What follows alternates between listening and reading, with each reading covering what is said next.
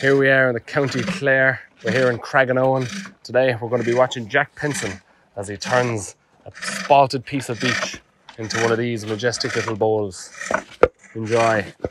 So, splitting time with the froe. This is to make a bowl blank to turn in the bowling. Beech from the woods here. Get it scored first.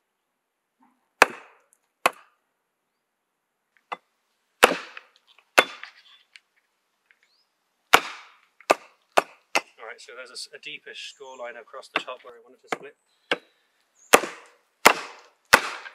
Oh, it's gone quite nicely. Sweet. I'll come back to that bit later. This is a bit for now. The froe work went quite well that time. I'm quite pleased with that. This will be quite a shallow bowl or plate. The next task is to face up, flatten this face here in line with my split mark. You can see the way the grain swept it out in a bit of an angle. So I'm going to take that off with the axe, which is my trusty Gransfors side axe, right-handed.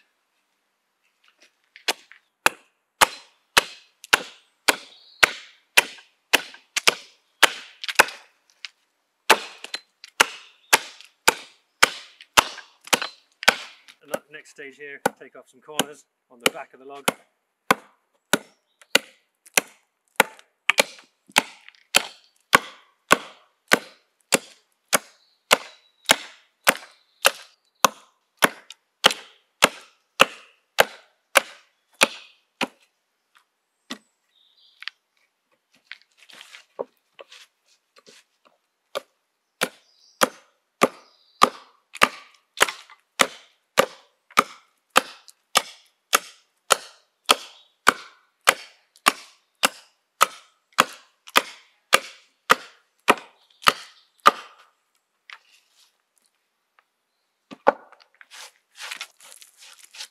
Creating a bit of a triangle shape there, it seems.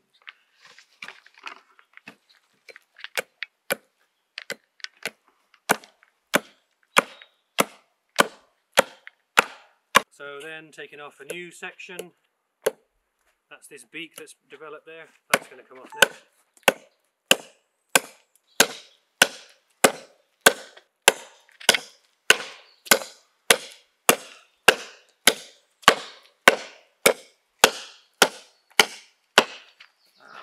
And on the other side as well.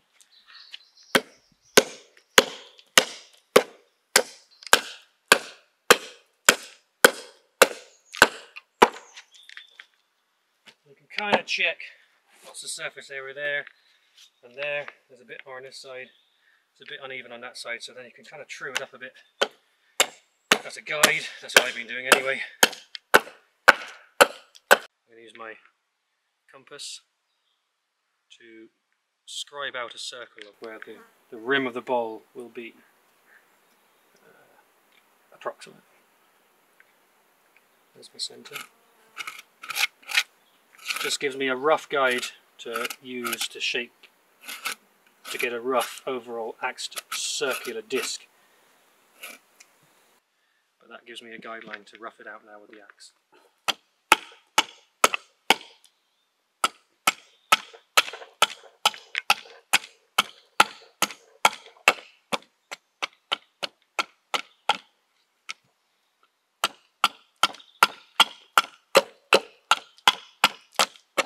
Yeah, so it's always harder to cut across the end grain with an axe, so that's why I've shaped these sides down to be a bit thinner first.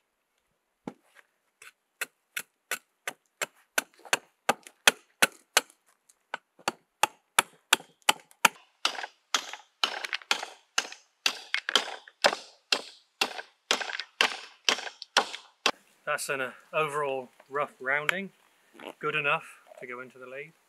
A couple more steps on shaping the blank first. I've got to make a flat base, flattish base, to accept the centre from the lathe.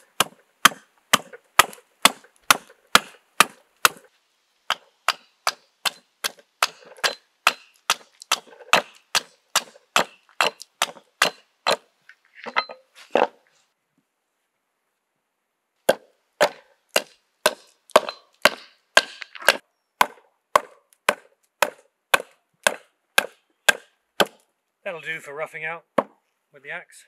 It's hard work, it's hard on the joints. The less amount of that you can do, the better. That's why the lathe is important. It takes all of that material out in a matter of whatever time it takes, less than an hour for the internal shaping, compared to doing it maybe with an adze or a chisel or a gouge or a hot coal. Much more labour intensive and much less even results. Hence the invention of the pole lathe. My next job will be to put in a mandrel into the centre of there. I'm going to mark the centre a bit more deeply from where the compass was.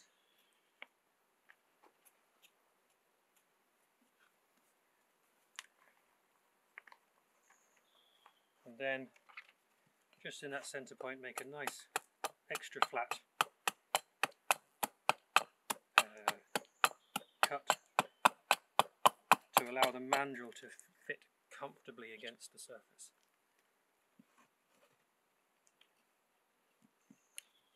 So this next stage now is driving the mandrel, which is this piece. It's a pre-prepared cylinder with a centre hole in the butt end of it, and then some spikes driven or screwed into the other end. Those spikes, I have a centre one to locate the mandrel onto the workpiece, and then 3 other ones around it just to hold everything in place. So I have the pins slightly flattened. That means I've just filed them. It means that hopefully the blank won't split as I drive the mandrel into it. I just have to orientate them correctly in the grain, that's all. Yeah. So that's that way. That's the centre mark there. Tap it in, get it started. And then I'll just start driving it, but I'll spin it round, keeping an eye on where the pins are going into the surface of the timber. And if a split starts to develop, I'll probably take it out and then pre-drill the holes a small bit. But it's okay so far.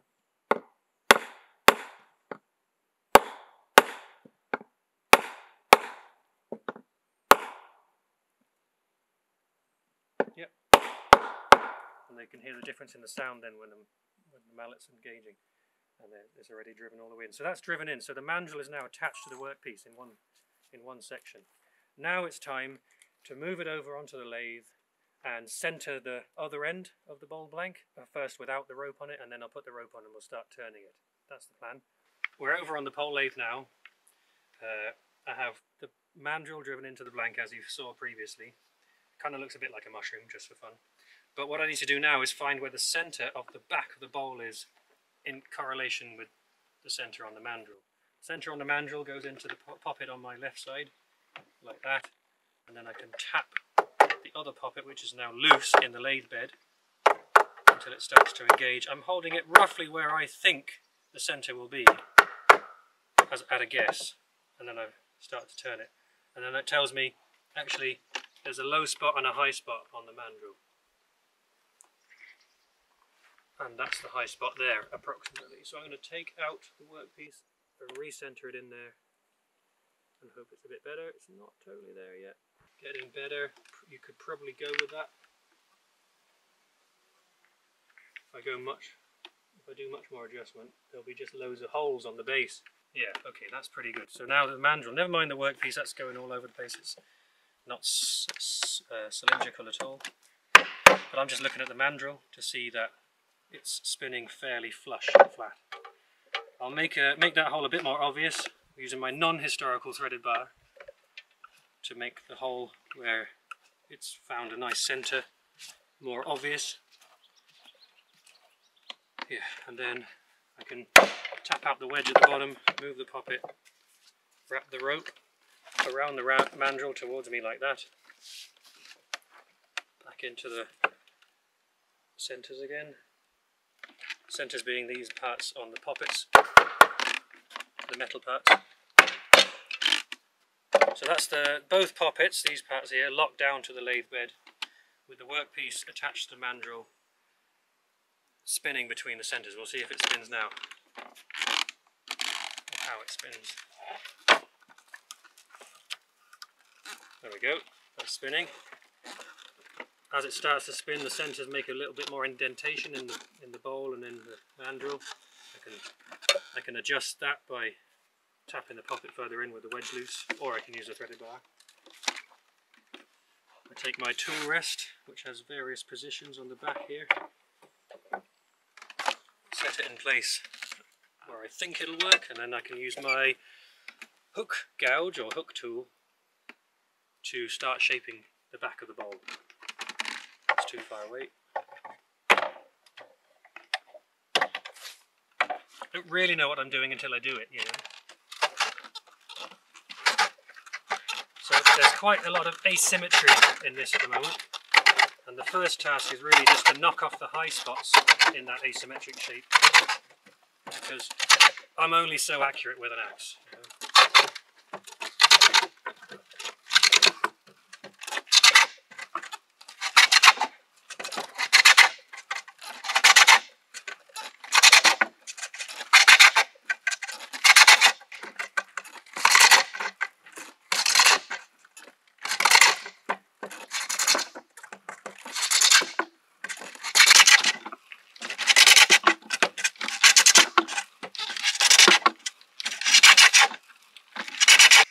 It's always harder when you come out towards the rim. It's further from the centre, it's kind of spinning faster, and it's cutting across end grain more obliquely.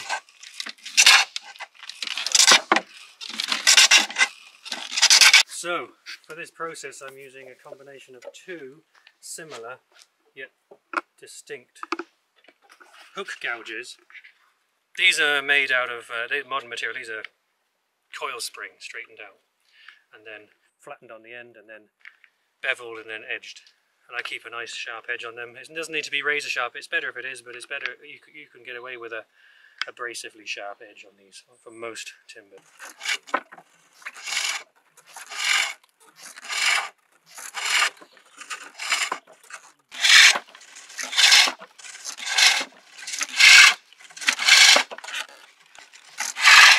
It's very easy to get carried away with this finishing. Try and get it really perfect.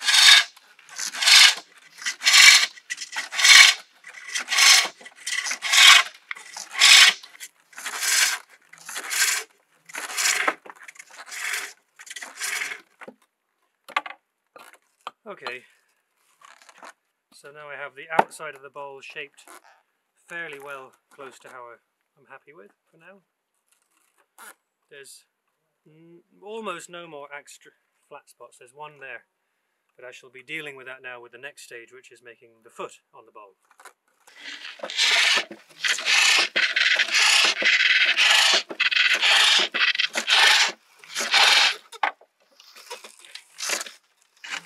A bit tighter there.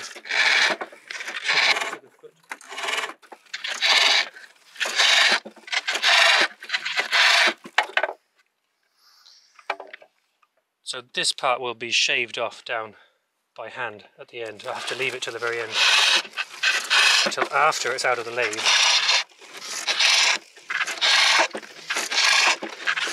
I try to get a convex shape on the underside of the bowl, so as it dries out and warps a little bit, you won't have a bowl that rocks too much on the table. Go a bit more. There's still a flat spot from the axe there, so I might come in a little bit more here.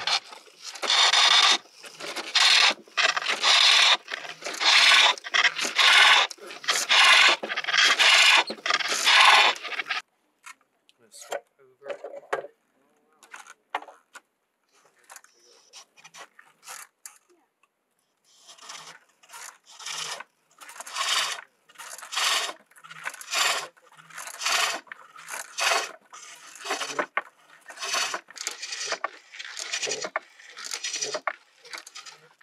Can hear a vibration happening there. That means the centres are getting a bit dry. So I have a little bit of handy oil there just to put on. Just to stop that. You might even hear the difference now. How much smoother that is. Yeah. Quite pronounced actually. And I always forget to do it. And then I always remember it was worth doing.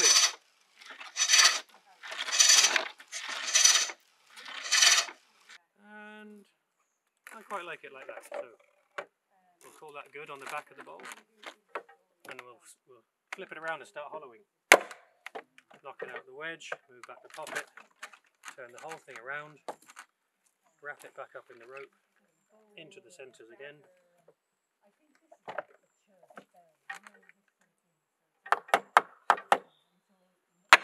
Lock down the poppet and I just check it's spinning nicely.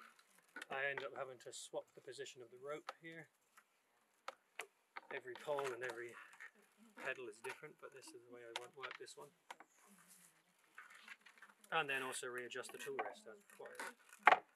That'll do. So now I can start hollowing out the centre with the other tool, I think, to start with.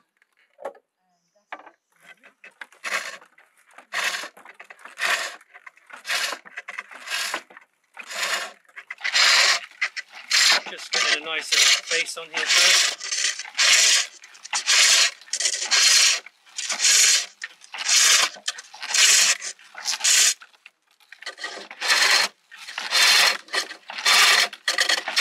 Just checking the rim to make sure there's not any major tear out points, and that the pith from the centre of the log is definitely gone, which it isn't really. I have to take down the rim a little bit further to get rid of that pith on one side.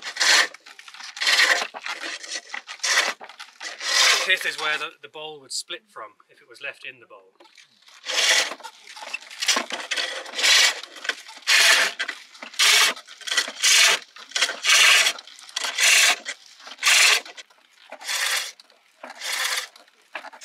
Then we can make a well in the centre.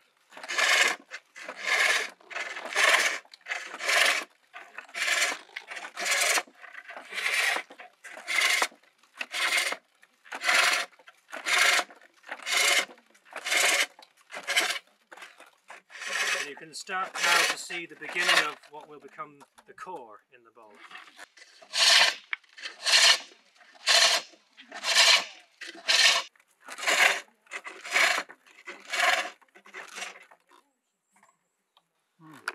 So from now on, it's hollowing.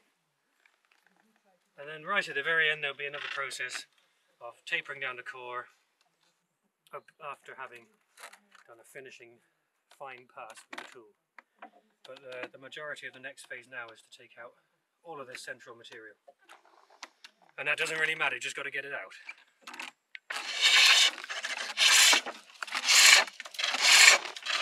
But actually, well, that's good for a time lapse.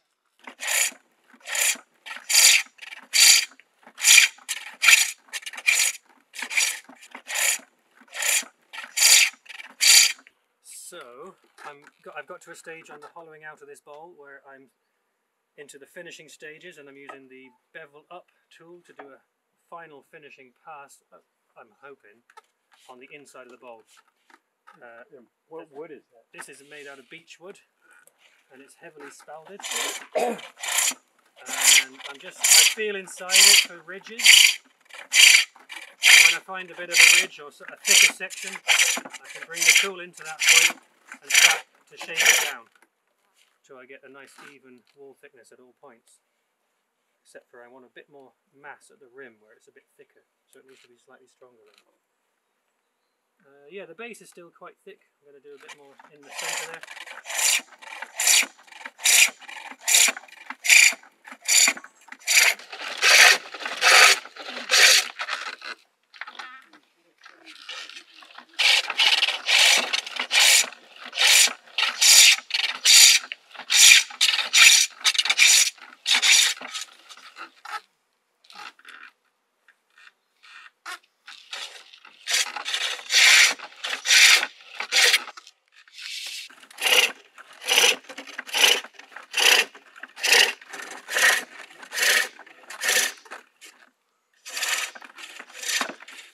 So as I turn the core down narrower, tape it into the base of the bowl, it exposes more of the bottom of the bowl that I can then finish up with the tool as well, so I get a nice turned even bottom base of the bowl.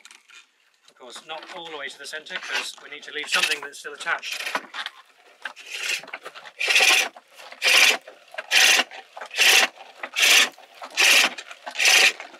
So there's another slice coming off the core, narrowing down as I go. Got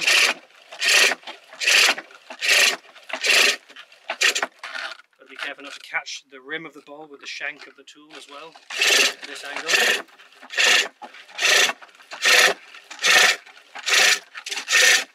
that's close to the bottom there, so I'm going to come and rotate the tool around, get it flush with the bottom of the bowl, and bring it in with a slicing cut, trying to avoid any high spots or a ridge developing in up to the centre of the bowl base, I guess. Also, got to be careful not to go too thin and burst my way through the bottom of the bowl.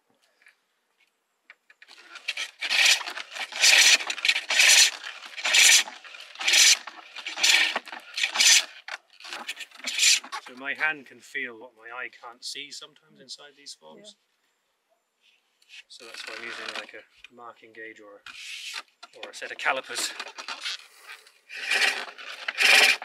You've also got to be careful not to hit the pins inside the core that come from the mandrel. And also not go too deep, too narrow at the base of the core that it won't snap out easily. So how long does it take you to make a bowl? I've done a smaller one of these. The quickest I've done from cutting off the log with the handsaw, splitting it, shaping the blank with the axe into the lathe, turning the back and the front and the hollow. 55 minutes, which is quite slow compared to electric lathe, where you might have a bandsaw to make your blank with. Yes. But that was all done with either axe or these tools here. Yeah. No sanding finish. And that's going to do it, I reckon. Is that meant to hold the candle? No. You'll see in the next stage now, that'll snap it out. I think we need to get you doing this now. Okay. So I've been given the honour of removing the core of Jack's bowl here. So I'm just going to grab it like this and pray.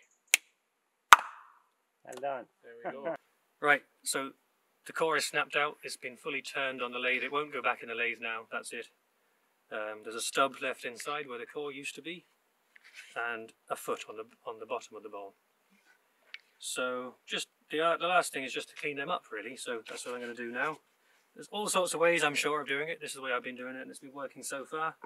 So I'm going to carry on with that. I do it on my lap. I'm holding the tool close in, and my hand is against the bottom of the workpiece, regulating how far that tool can slip. So not far is the answer. One side, I'm going across the grain with it here. You could carve this all out with a hook knife, or even a flat knife on the back as well. There's a bit.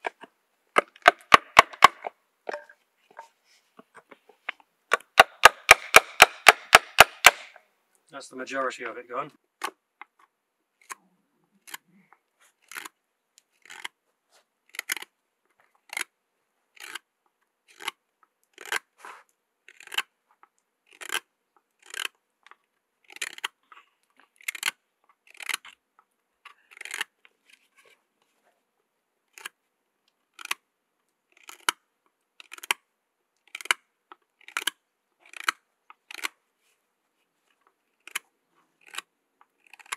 I could keep refining that until it's totally smooth, but that's lower than the surface of the bottom rim, the foot rim there.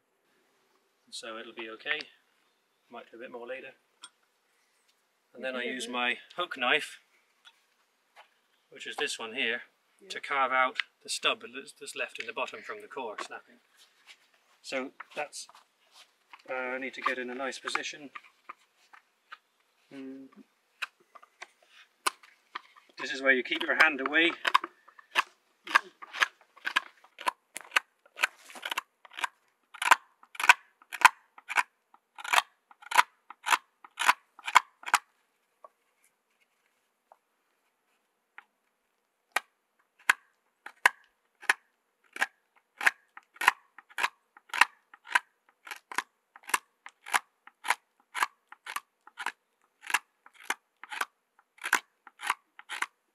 The danger, which I just did a little bit there, is you come too far and catch the inside of the bowl with the knife, which leaves a scar or a little cut mark. So that's why I have it pressed against my hands pressed together close and making a small cut. And that's a bowl. That's beautiful.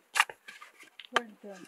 And no sandpaper or anything like that. No, that's to finish off the tools. You can Yeah. feel that now. Yeah. Right, that's just tidying up at the end really. I could do a bit more, or I could just settle for as it is.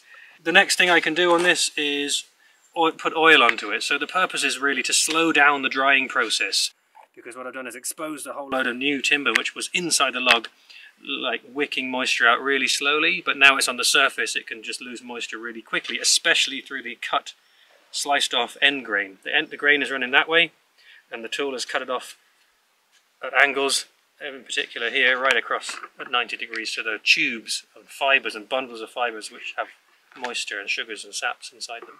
So I'm gonna pour a bit of oil inside. Oh, that's probably too much.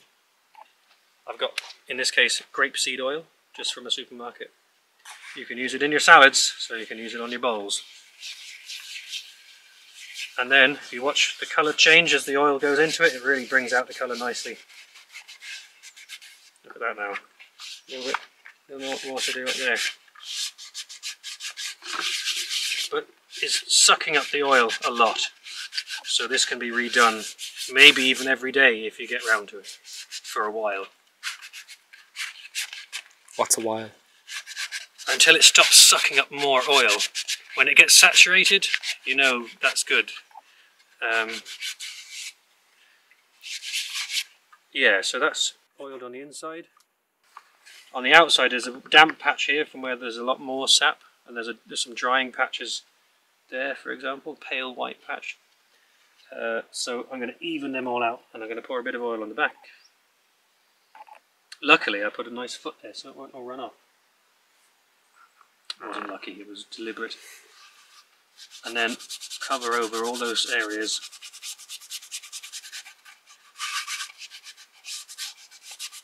And actually I might even need more of this, taking a lot of oil. That's good.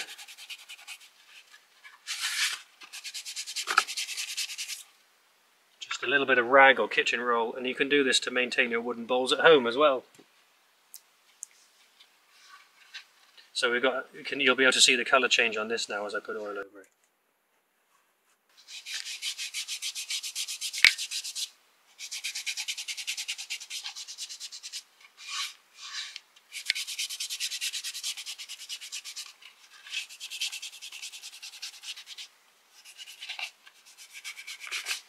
And the nice thing with the grapeseed oil, it doesn't seem to discolour. It's kind of clear as it goes on and stays clear. Linseed oil I find does yellow the surface quite a lot. Other oils that I have used successfully be walnut oil, but of course you've got to be careful with people with nut allergies if you're selling them to people. But it gives a nice finish, and it doesn't, and there's very low odour and very low impact other than allergies. There we go, oiled, and actually because it's quite characterful and spalted already, some of the timber was almost like dead and dry basically already, so that means it will dry out much quicker, and it means you can use your bowl. This particular bowl can be used a lot more quickly than some of the fresher bowls that are just made out of a brand new piece that has none of that character like one of those. Yeah, just different timber has different amounts of dampness in it. Alright, so cornflakes time I think.